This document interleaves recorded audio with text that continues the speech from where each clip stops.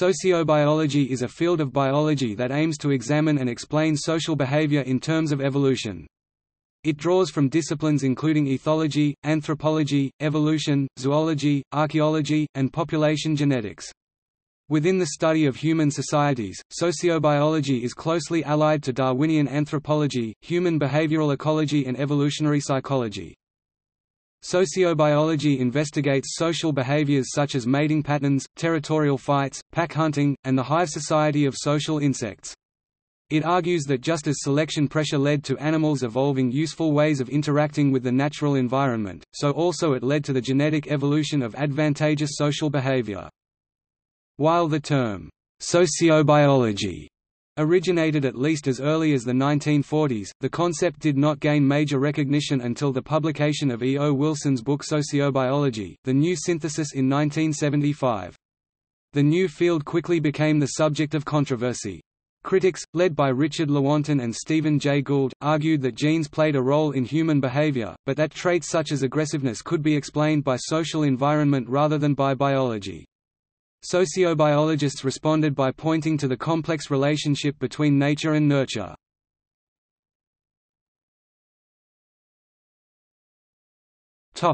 Definition. E. O. Wilson defined sociobiology as the extension of population biology and evolutionary theory to social organization. Sociobiology is based on the premise that some behaviors, social and individual, are at least partly inherited and can be affected by natural selection. It begins with the idea that behaviors have evolved over time, similar to the way that physical traits are thought to have evolved. It predicts that animals will act in ways that have proven to be evolutionarily successful over time. This can, among other things, result in the formation of complex social processes conducive to evolutionary fitness. The discipline seeks to explain behavior as a product of natural selection. Behavior is therefore seen as an effort to preserve one's genes in the population. Inherent in sociobiological reasoning is the idea that certain genes or gene combinations that influence particular behavioral traits can be inherited from generation to generation. For example, newly dominant male lions often kill cubs in the pride that they did not sire. This behavior is adaptive because killing the cubs eliminates competition for their own offspring and causes the nursing females to come into heat faster, thus allowing more of his genes to enter into the population. Sociobiologists would view this instinctual cub-killing behavior as being inherited through the genes of successfully reproducing male lions, whereas non-killing behavior may have died out as those lions were less successful in reproducing.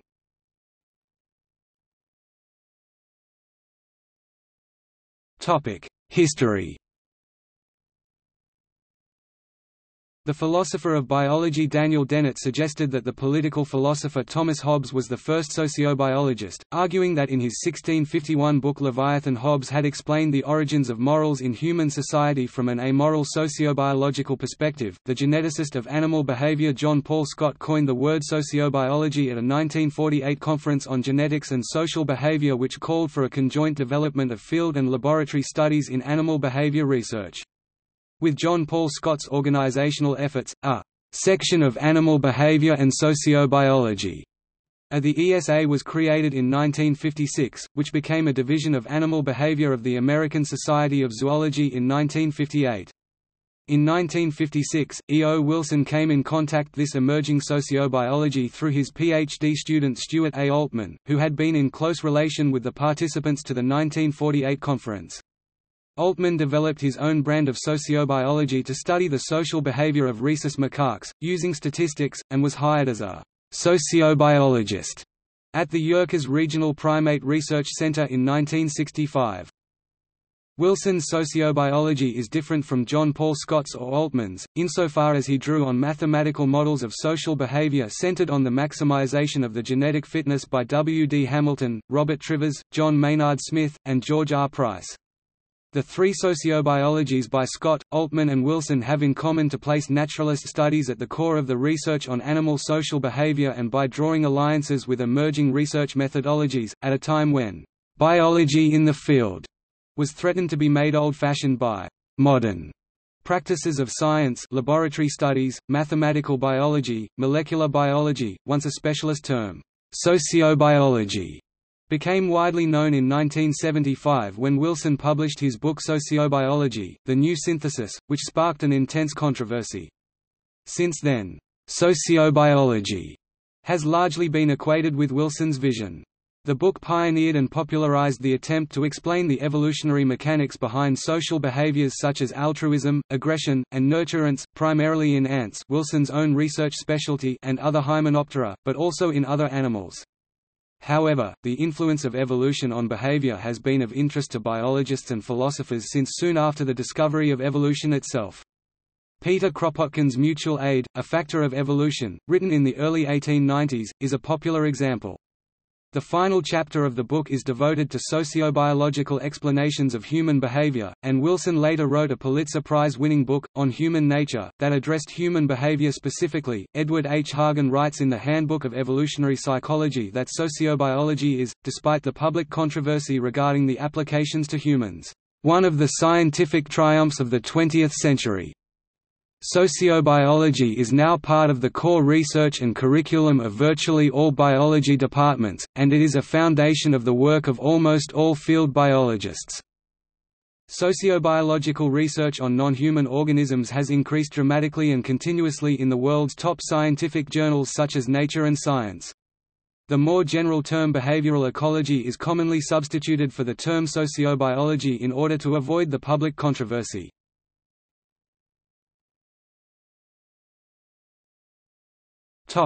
Theory.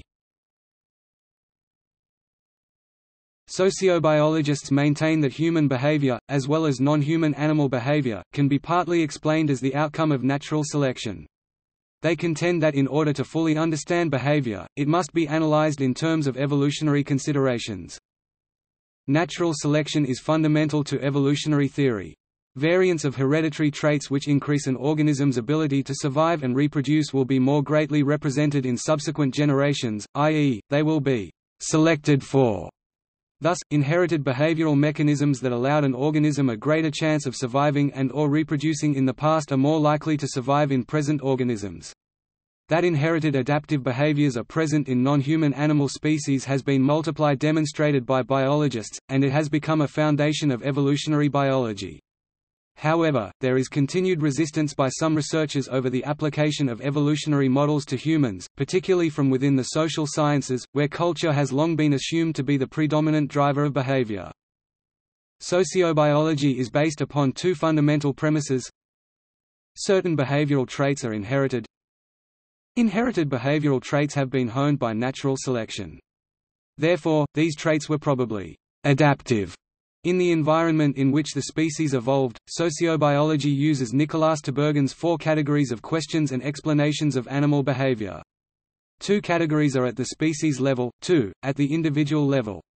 The species level categories, often called ultimate explanations, are the function, i.e., adaptation, that a behavior serves, and the evolutionary process, i.e., phylogeny, that resulted in this functionality. The individual level categories, often called proximate explanations, are the development of the individual, i.e., ontogeny, and the proximate mechanism, e.g., brain anatomy and hormones. Sociobiologists are interested in how behavior can be explained logically as a result of selective pressures in the history of a species. Thus, they are often interested in instinctive, or intuitive behavior, and in explaining the similarities, rather than the differences, between cultures. For example, mothers within many species of mammals, including humans, are very protective of their offspring. Sociobiologists reason that this protective behavior likely evolved over time because it helped the offspring of the individuals which had the characteristic to survive. This parental protection would increase in frequency in the population. The social behavior is believed to have evolved in a fashion similar to other types of non-behavioral adaptations, such as a coat of fur, or the sense of smell. Individual genetic advantage fails to explain certain social behaviors as a result of gene-centered selection. E. O. Wilson argued that evolution may also act upon groups. The mechanisms responsible for group selection employ paradigms and population statistics borrowed from evolutionary game theory.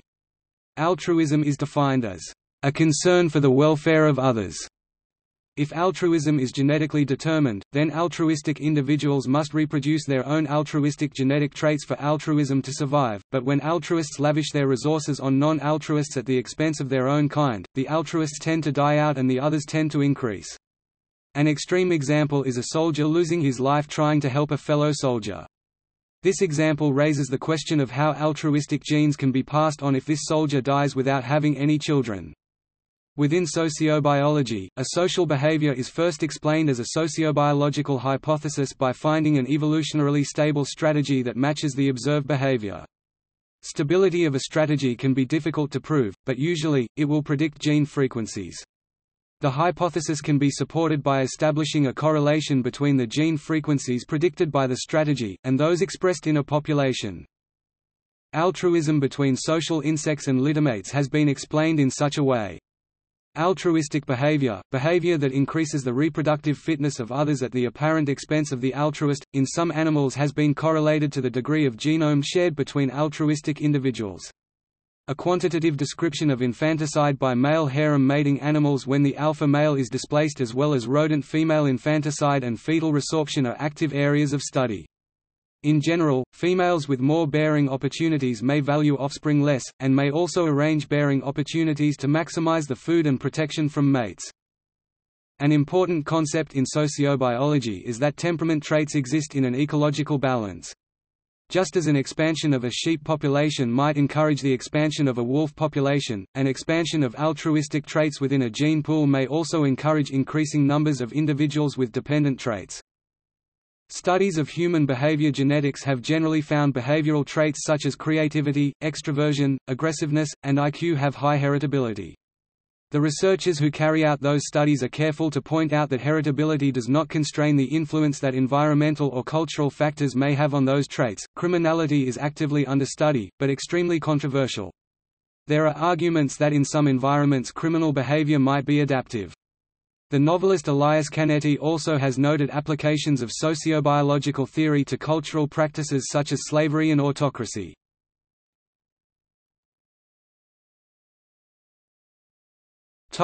Support for premise. Genetic mouse mutants illustrate the power that genes exert on behavior. For example, the transcription factor FEV aka PET1, through its role in maintaining the serotonergic system in the brain, is required for normal aggressive and anxiety-like behavior. Thus, when FEV is genetically deleted from the mouse genome, male mice will instantly attack other males, whereas their wild-type counterparts take significantly longer to initiate violent behavior. In addition, FEV has been shown to be required for correct maternal behavior in mice, such that offspring of mothers without the FEV factor do not survive unless cross-fostered to other wild-type female mice. A genetic basis for instinctive behavioral traits among non-human species, such as in the above example, is commonly accepted among many biologists. However, attempting to use a genetic basis to explain complex behaviors in human societies has remained extremely controversial.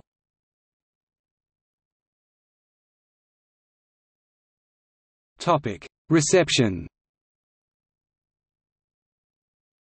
Steven Pinker argues that critics have been overly swayed by politics and a fear of biological determinism, accusing among others Stephen Jay Gould and Richard Lewontin of being «radical scientists» whose stance on human nature is influenced by politics rather than science, while Lewontin, Stephen Rose and Leon Kamin, who drew a distinction between the politics and history of an idea and its scientific validity, argue that sociobiology fails on scientific grounds. Gould grouped sociobiology with eugenics, criticizing both in his book The Mismeasure of Man. Noam Chomsky has expressed views on sociobiology on several occasions. During a 1976 meeting of the Sociobiology Study Group, as reported by Ulrike Segerström, Chomsky argued for the importance of a sociobiologically informed notion of human nature. Chomsky argued that human beings are biological organisms and ought to be studied as such, with his criticism of the «blank slate» doctrine in the social sciences, which would inspire a great deal of Steven Pinker's and others' work in evolutionary psychology, in his 1975 Reflections on Language. Chomsky further hinted at the possible reconciliation of his anarchist political views and sociobiology in a discussion of Peter Kropotkin's Mutual Aid, a Factor of Evolution, which focused more on altruism than aggression, suggesting that anarchist societies were feasible because of an innate human tendency to cooperate. Wilson has claimed that he had never meant to imply what ought to be, only what is the case. However, some critics have argued that the language of sociobiology readily slips from is to ought, an instance of the naturalistic fallacy. Pinker has argued that opposition to stances considered anti-social, such as ethnic nepotism, is based on moral assumptions, meaning that such opposition is not falsifiable by scientific advances. The history of this debate, and others related to it, are covered in detail by Cronin 1993, Segestrail 2000, and Alcock 2001.